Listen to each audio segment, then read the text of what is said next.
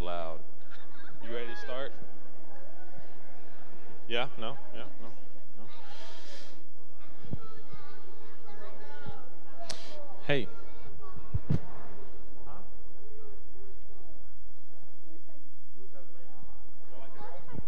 Jesus loves the little children, all the children of the world. Red and yellow, black and white, they are precious in His sight. Jesus loves the little children of the world. All right, welcome to Kids Sing tonight. Now, I got to show you parents and adults something, because this morning, Lily Hagan told me that she was going to bring her fuzzy caterpillar, and we're going to sing that here. And so I thought, well, she's just going to, bring her fuzzy caterpillar. Can I show them your fuzzy caterpillar? Look at this. She actually brought her fuzzy caterpillar. That is really cool. So she wants to sing the song, so let's sing it. Fuzzy caterpillar climbing up a tree. He wiggled short, he wiggled long, he wiggled straight at me. I put him in a box. Now don't go away, I said. But when I opened up the box, a butterfly instead. Now I could never make one, not even if I tried. For only God in heaven can make a butterfly. All right, I'm going to do something a little different tonight with Kids Sing. Now we're going to look at our card here in a minute. You've been doing really good with these books of the Bible. I'm just going to ask you some random Bible trivia and just see how much y'all know, all right? Just kind of get those wheels turning up here, all right? Let me start with an easy one. What is the very first book of the Bible? Yeah, say it loud. Genesis. Genesis, all right? Genesis. What is the very last book of the Bible? Revelation. Who else knows it? Revelation. Revelation, all right? What is the very first book of the New Testament? Matthew. Matthew. Who back here knows it? What's the very first book of the New Testament? Matthew. What's the very last book of the Old Testament? Yeah, say it. Malachi. Everybody say that together. Malachi. All right, how many books are there in the Bible? 66. How many are in the Old Testament? 39. 39. Everybody say 39. That's the Old Testament, right? So if there's 39, do the quick math in the Old Testament. How many are in the New Testament? 27. Man, y'all are good at math. 27, all right? Man, y'all are tough. I got to find a question y'all don't know. Who is the oldest man to ever live? Santa? Oldest man. He's in the Bible. Good guess. Let me give you a guess. His name starts with an M. Does that help you at all? All right, let's say this name together. Huh? Methuselah. Everybody say that name together. Methuselah. All right. Bonus question. How old was he? How long did he live? 182 years? 100. All right, the real answer is going to blow your mind if that's what y'all think it is. 1,000? That's a really good guess. All right, this is how old Methuselah was.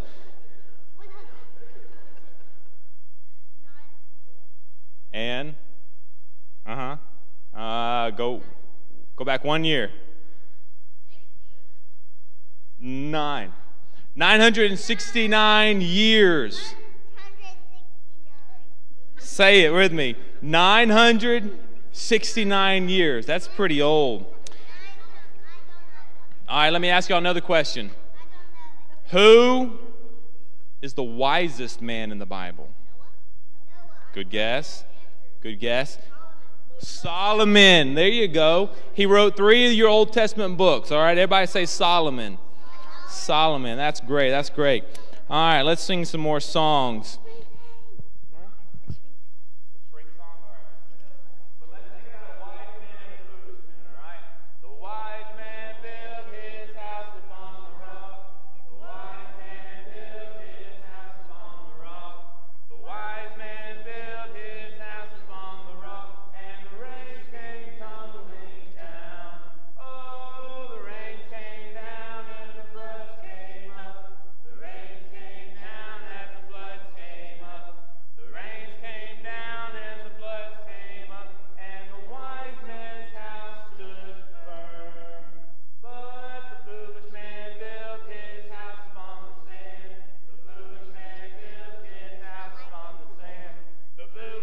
Built his house upon the sand, and the rains came tumbling down. Oh, the rains came down as the floods came up. The rains came down as the floods came up. The rains came down as the floods came up, and the foolish man's house went splat.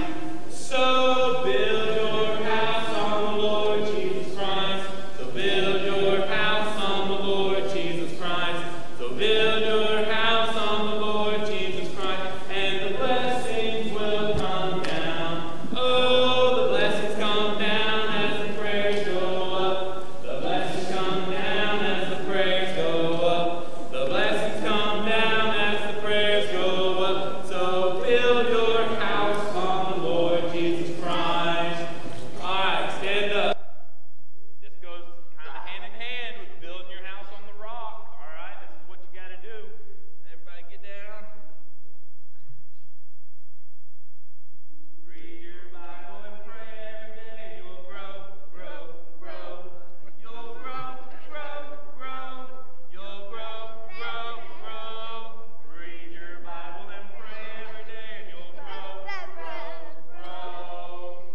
But if you act like the foolish man and don't read your Bible or pray every day, and you'll shrink, shrink, shrink. You'll shrink, shrink, shrink. You'll shrink, shrink, shrink. Don't read your Bible or pray every day, and you'll shrink, shrink, shrink. Great job. Take a seat. All right. Let's see who can remember the books that we started learning last Sunday night. We looked at Joshua, the book of Joshua. What does that cover? If I were to say Joshua, who can tell me the answer? Not that Joshua, but the book Joshua. It's a good name. What does it cover? That's Paul. Yep, Conquering Canaan. All right, here's the 2 parts that Joshua covers. Everybody say conquering Canaan. All right, and dividing the promised land. And dividing the promised land. Say it with me. What is it? Conquering Canaan. And dividing the promised land. That's great. Good job, Nash. All right, now we also looked at Judges and Ruth. Who can remember that? That's perfect. Great. Joshua through Ruth, or Judges through Ruth. Israel's weakness in Canaan. Who else can tell me? Judges through Ruth. Israel's weakness in Canaan. Everybody look up here and say it with me. Israel's weakness in Canaan. All right, what book is that? What books? Judges through Ruth. If I were to say Israel's weakness in Canaan, what book? Books. Who can tell me? Right here. Who can tell me? What books? Nobody knows? Judges through Ruth. Who else knows? Judges for Ruth. That's great. Great job. All right. What is God's ideal for marriage? One man, one woman for life. That's right. One man, one woman for life. Great job. Give me high fives right here, both of you. Great job, Nash. One man, one woman for life. Great job. One man, one woman for life. Great, great. Give me high fives right here. All right, who can tell me what true success is? Living your life and going to heaven. What is true success? Well, Johan, going to heaven. That's great. Say it, Daniel. We're going to What is true success? living your life and going to heaven. Great job. All right, I bet you can tell me what true failure is. Living your life and not going to heaven. That's perfect. Give me a high five. What is true failure? Living your life and not going to heaven. Great job. All right, Nash, close this out. Living your life and going to heaven. And not going to heaven. And not going to heaven. All right, great job. Great job, guys. We'll begin worship.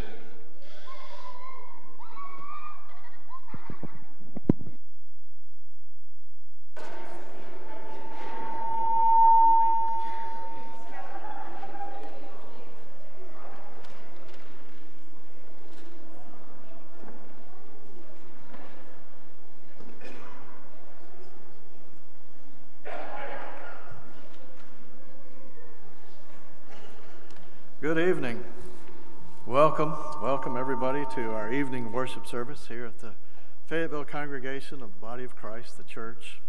We hope that everybody's had a good day, and certainly hope and pray that everything that takes place in the next hour or so, or a little less, will just confirm what a good day it's been.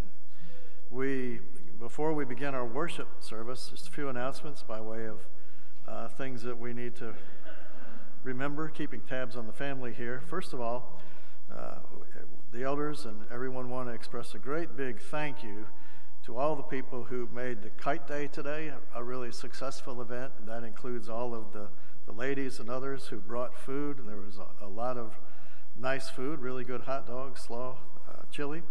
Really appreciate that. And especially we appreciate all the families who came just to take advantage of that time to spend a little time together and have some fun. We thank everybody for that. We do want to express our condolences and sympathy to our brother David Lee, who lost his brother within the past week. So we certainly are sorry to hear that, but we're thankful that David Lee is a strong person and the strong Christian that he is. Let's continue to pray for Brother Wayne Nash, who has an upcoming heart procedure. That's tomorrow. And I'd ask us to keep in mind, too, all of the families around Middle Tennessee who were victims of this past week's tornadoes. There is a family who are good friends of ours from Mount Juliet. One of the deacons there, Mike Kibbe, a really nice guy. They lost their house. And I heard from Richard Mears, who has been one of our mission trip partners in Mexico, that the youth minister at the Jefferson Avenue congregation in Cookeville, I believe his name was Matt Collins, but they lost a daughter who was killed during the tornado, and I think his wife was seriously injured and he was in critical condition as of the time. So the event was really deadly, and we certainly want to remember there are many of our brothers and sisters who were affected. Keep those in your prayers. Before we begin our service this evening, our worship, let's pray together shortly. Our Heavenly Father, we thank you, God, for giving us a good day, for giving us people who love each other and people who want to love each other because we love you. We pray that you'll help us to learn better all the time how to do that, how to love one another as Jesus has loved us, and you've done that with him and through him. We pray that everything that takes place here this evening will be done in spirit and truth, and that every time we gather to worship, that will be the case, and that will be our desire. We ask for your help in all of these things. In Jesus' name we pray. Amen.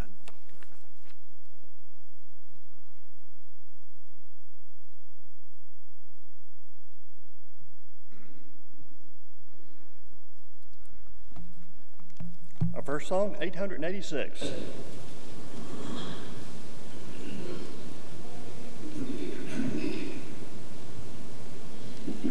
Sing hallelujah to the Lord.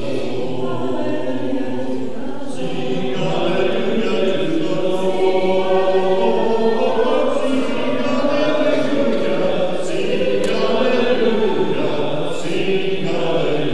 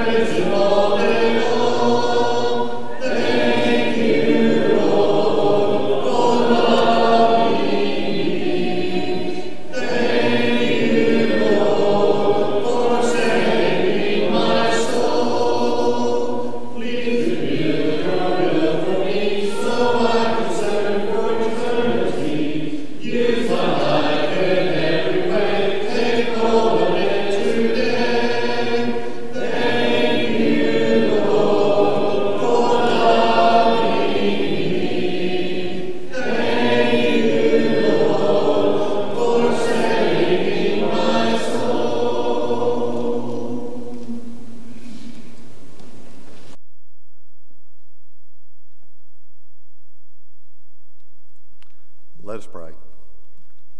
Dear Heavenly Father, we thank you for this beautiful Lord's Day, this time we have to come and worship you. Thank you for all the many things that you give us in the world. We ask that you be with the members here of the congregation and the leadership here, the elders, deacons, David, as they lead the congregation. Be with all the sick and of the congregation, and be with the doctors that cared for them, that they may be healed soon. Be with the ones that may have lost loved ones here, that they may be comforted. We ask that you be with the tornado victims up in Nashville, that you will be with them also. Be with us. Thank you for all the things you give us. Be with us now as the rest of this service. And thank you so much for your Son who came and died for us. And it's his name we pray. Amen.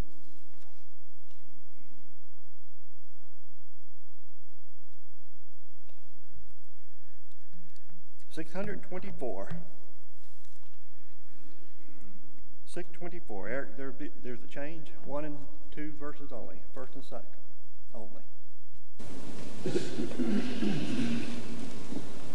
The church is one foundation, is Jesus Christ her Lord. She is the new creation by water and the word. From them he came and suffered to lead his holy bride with his blood he bought.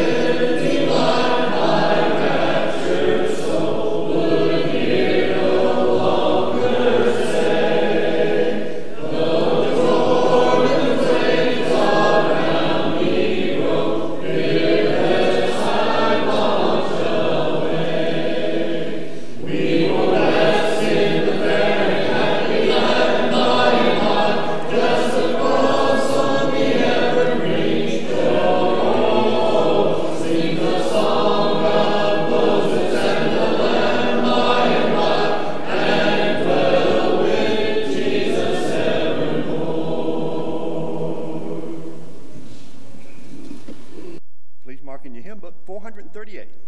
438.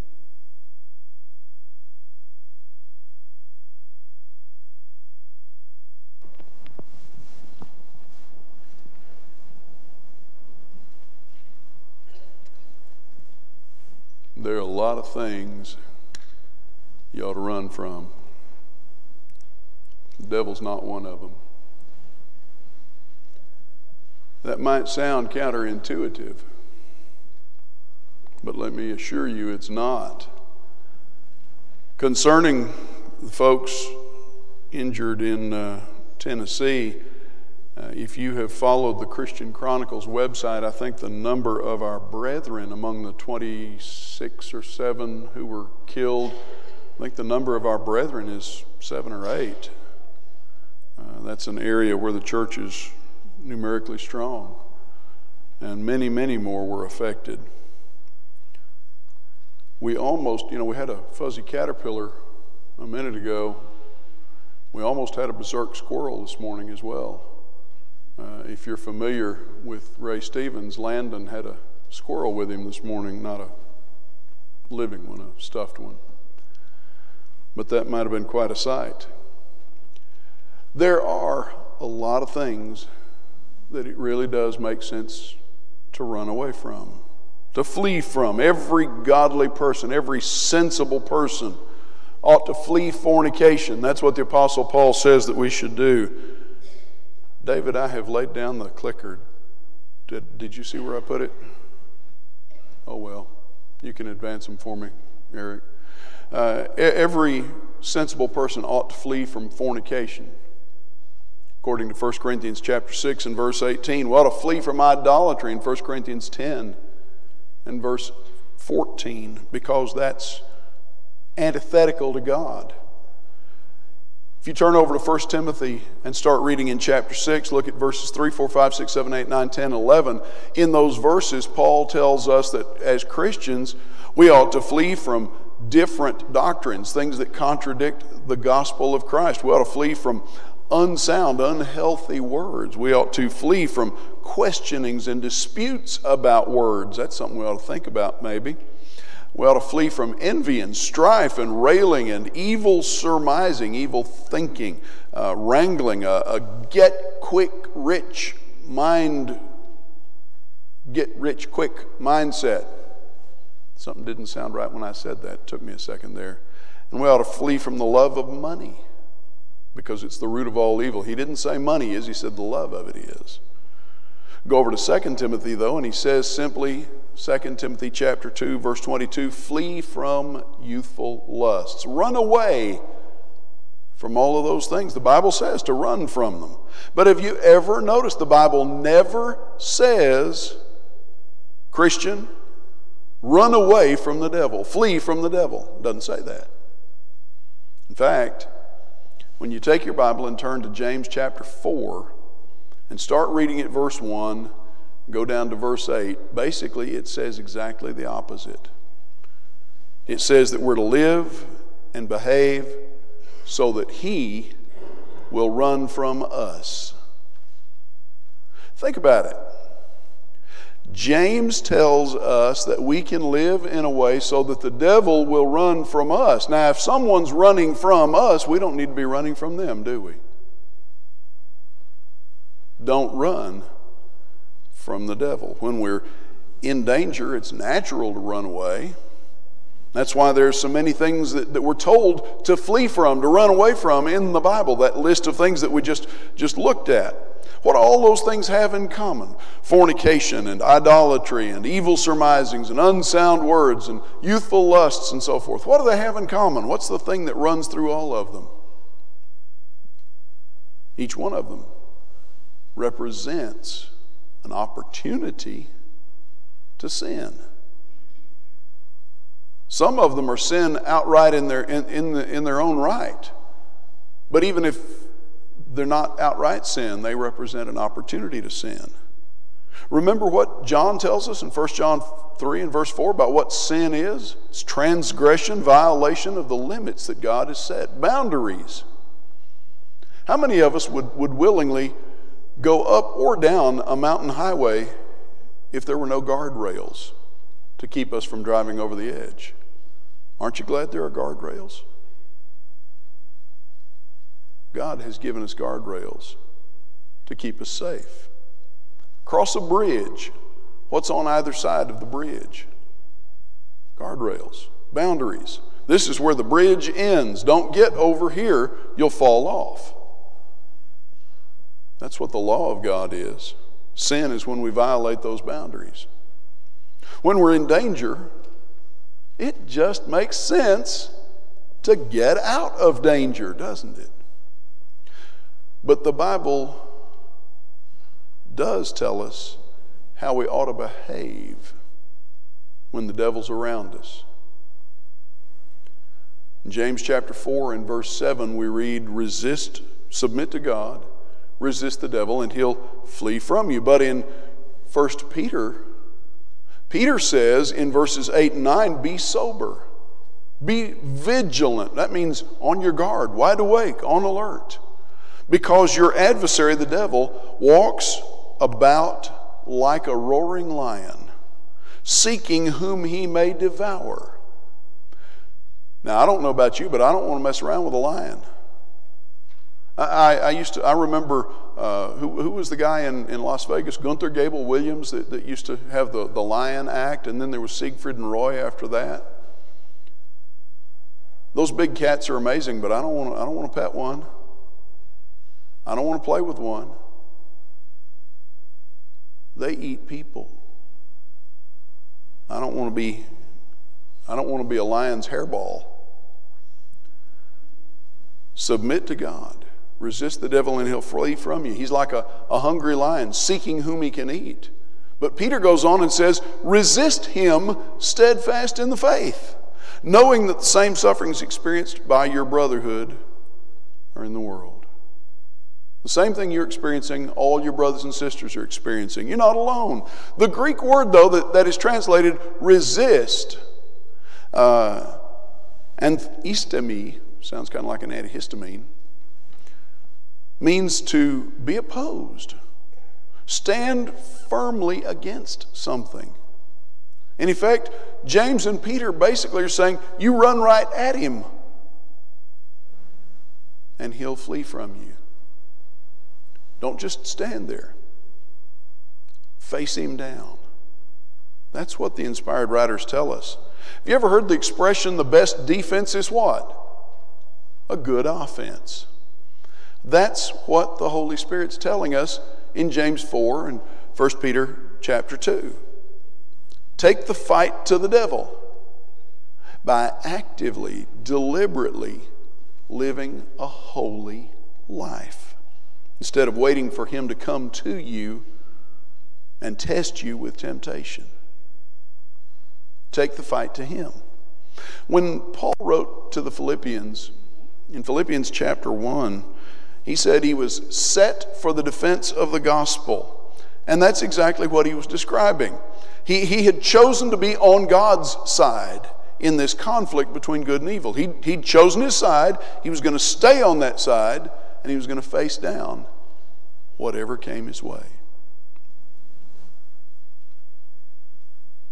The Bible never tells us run away from Satan. And we're certainly not supposed to run with him or beside him or in his course. But Ephesians chapter 4, in verse 27, we'll start back in verse 25, says that we're not supposed to give him any space in our hearts and our minds and our lives. Don't reserve a room for him in your mind. Even if you can keep him locked away in that room, he's occupying space that doesn't belong to him. It belongs to God. So don't leave him that space. Paul says to the Ephesians, putting away lying, let each one of you speak truth with his neighbor. We're members one of another. Be angry and do not sin. Do not let the sun go down on your wrath, nor give place to the devil. Don't leave him a spot, even a small one. in your life, in your mind, in your heart.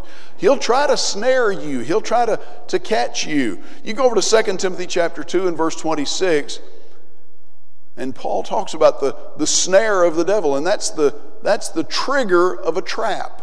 Think about a mouse trap. You take and you fold it over and you set it, and then you put the bait on this little lever so that when the mouse just touches it, the trap's got him. The snare is that trigger. And Paul says, Satan will try to snare you. He'll try to catch you with something that appeals to you. We're supposed to escape his snare and not be ignorant either of his devices or of his wiles, according to 2 Corinthians 2, verse 11. We're not ignorant of his...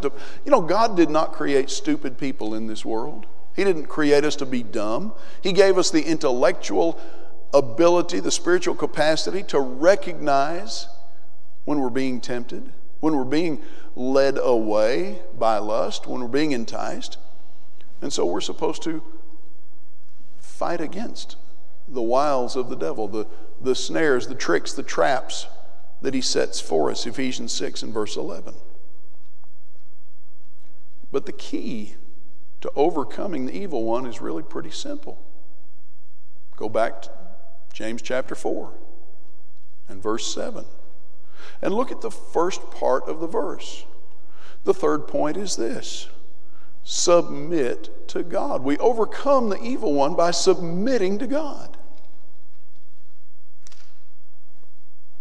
Submit to God. Resist the devil and he'll flee from you.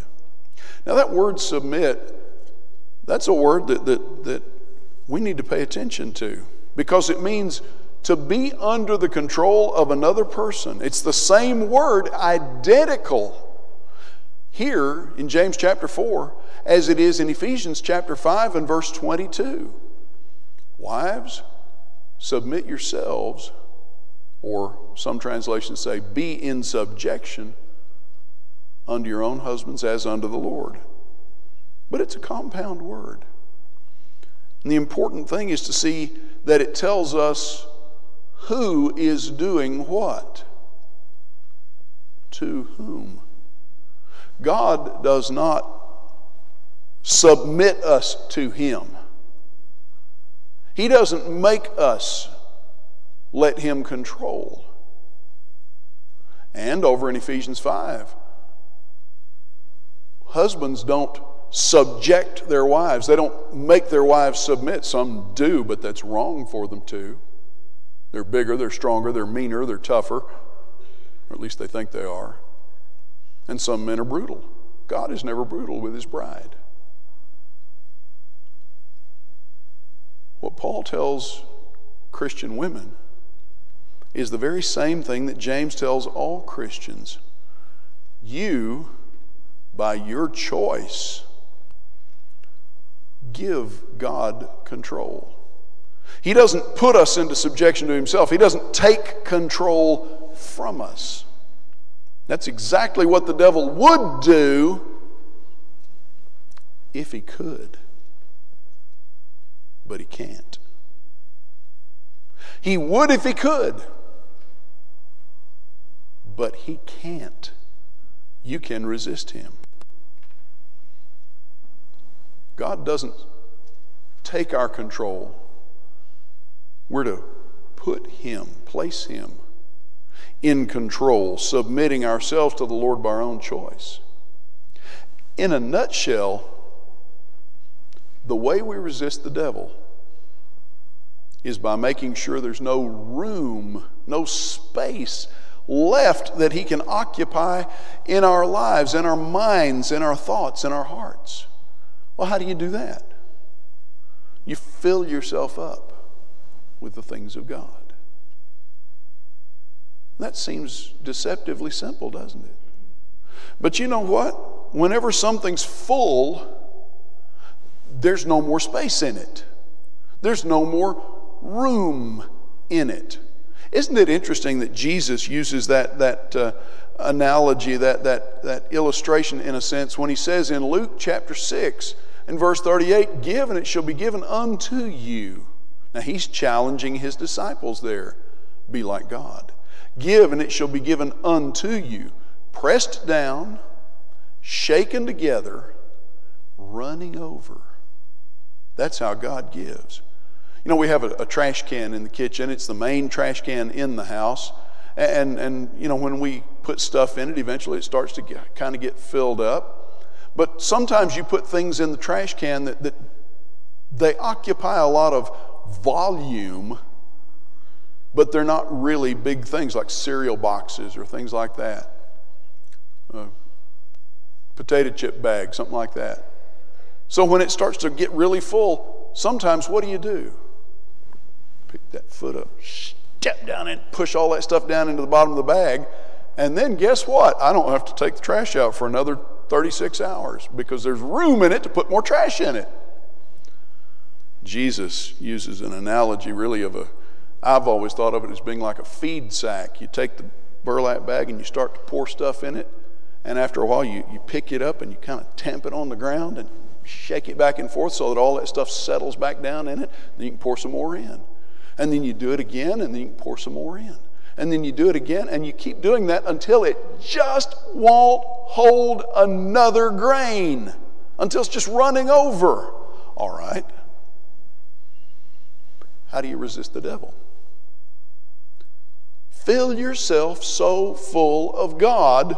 God's not going to force it on you. You have to choose to fill yourself so full of God, so full of the things of God, the knowledge of His will, the love of God, the kindness, the generosity, the goodness of God, that there's just no room for anything else.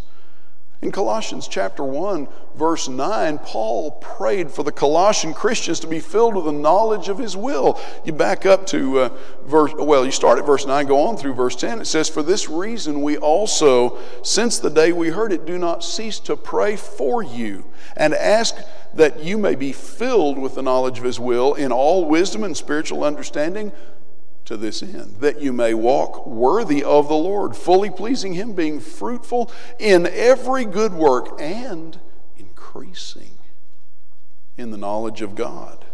Over in Philippians chapter 1, in verses 9, 10, and 11, listen to the words of Paul's prayer for those Christians that were so close to his heart. He said, "This I pray, that your love may abound still more and more in knowledge and all discernment, that you may approve the things that are excellent, that you may be sincere and without offense till the day of Christ, being filled with the fruits of righteousness which are by Jesus Christ, to the glory and praise of God."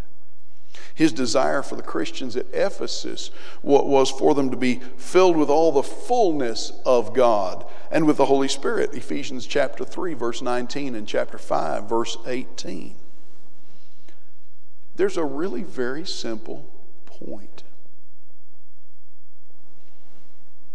A very basic point. We'll never overcome temptation or sin by trying to run away from the devil, because he's in this world.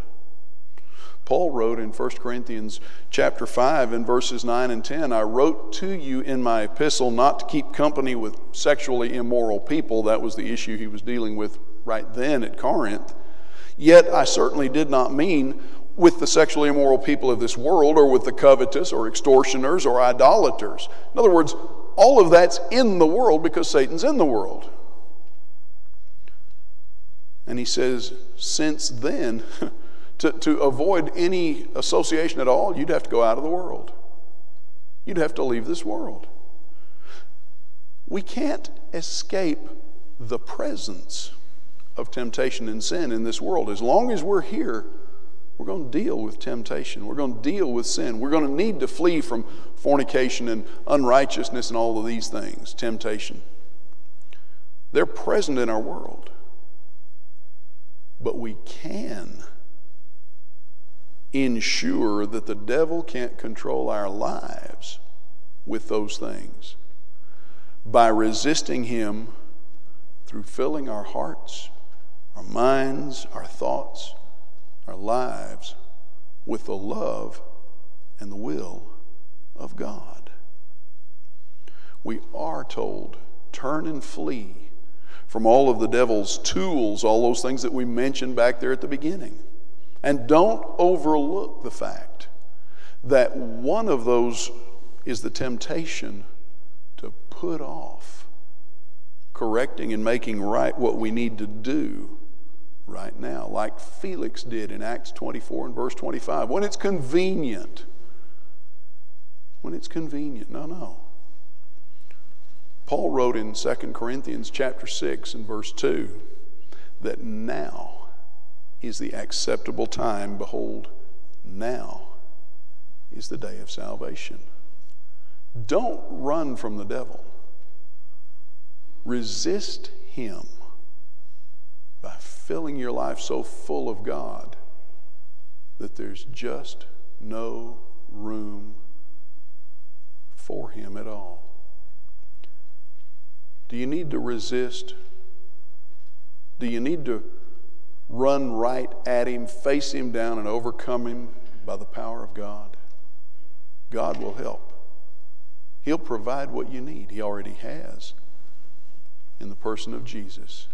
If you need to answer the gospel's invitation to become a Christian, as a child of God, to ask for your brothers and sisters to pray with you, maybe as a faithful brother or sister in Christ, simply desiring to be identified as a part of the congregation here, the gospel invitation and our invitation with it is humbly open to you now, while we stand as we sing together.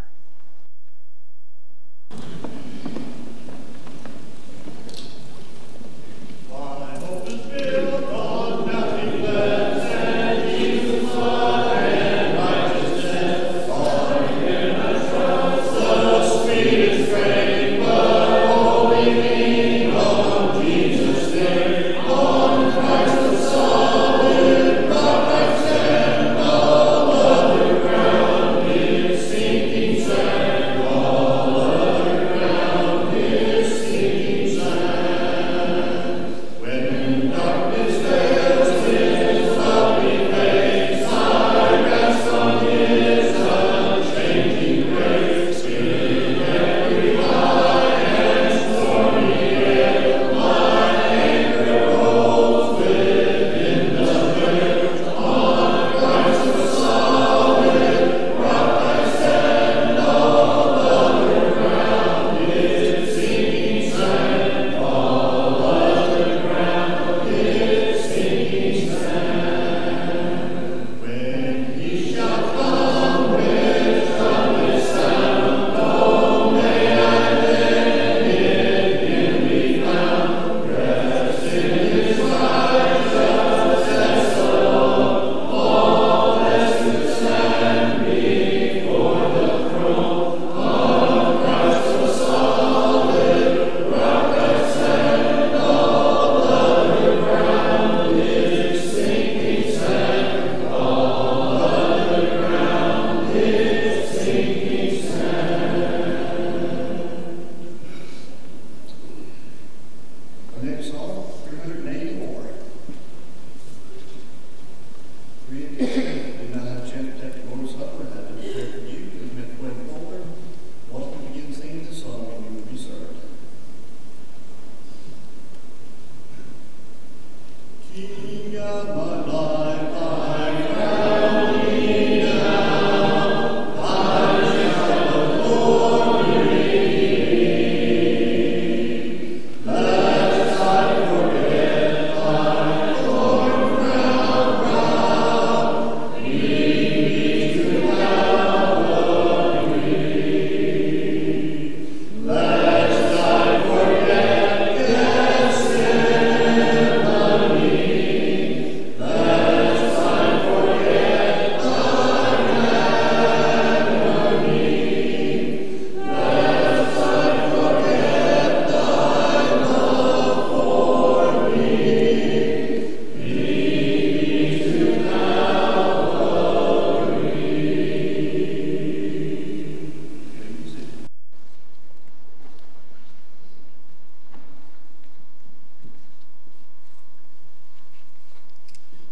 As we gather around the Lord's table, I'd like to read a couple verses from Isaiah chapter 53.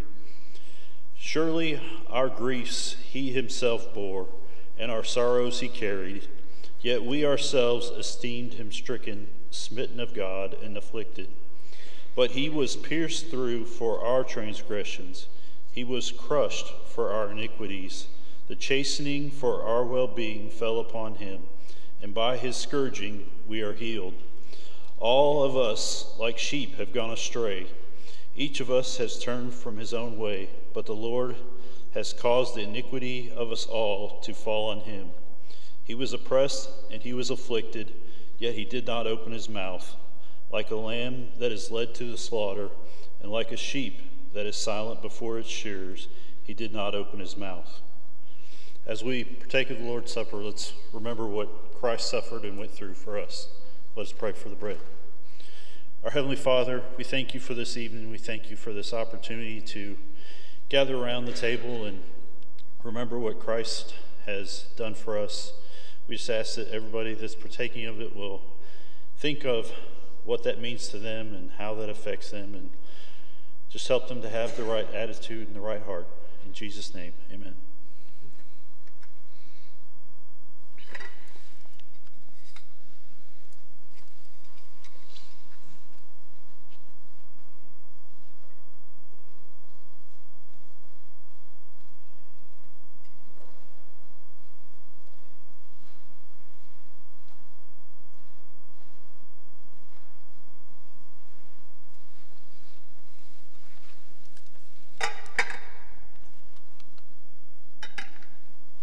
Pray for the cup. Father, we thank you for this day to remember the sacrifice Christ made on our behalf. And Father, we pray as we are about to examine these emblems that we'll do it in a worthy manner. It's in your Son, Jesus' name we pray. Amen.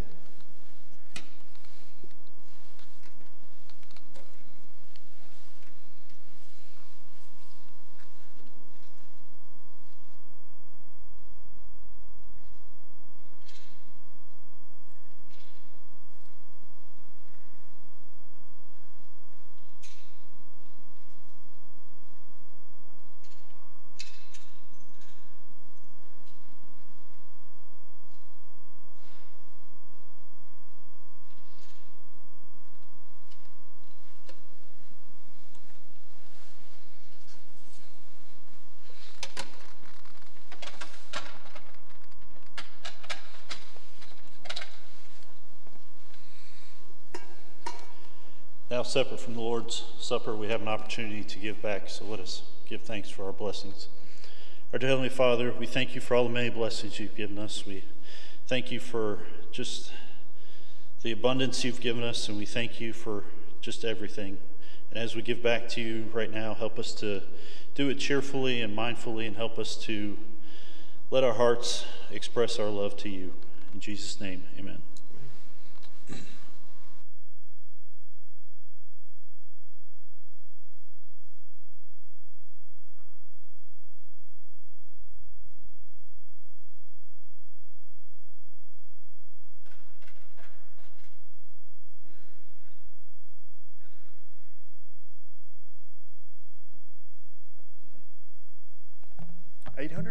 Will be our last song tonight.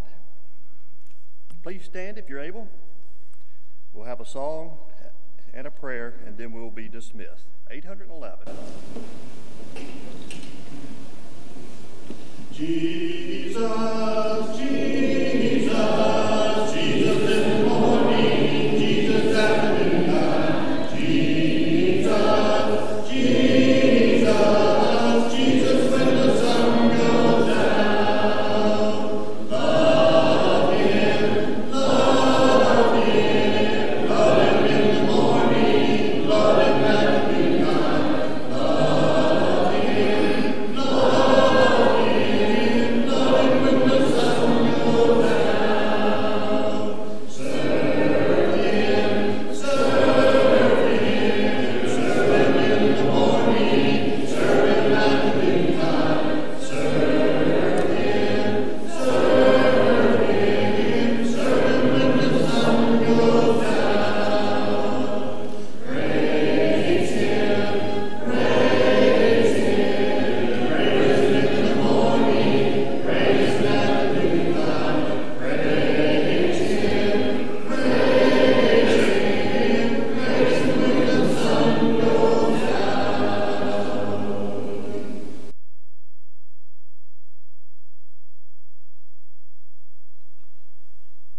Let's pray together.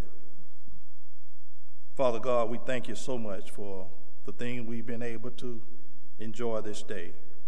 We thank you for 2 wonderful lessons, Father, from Brother Dave.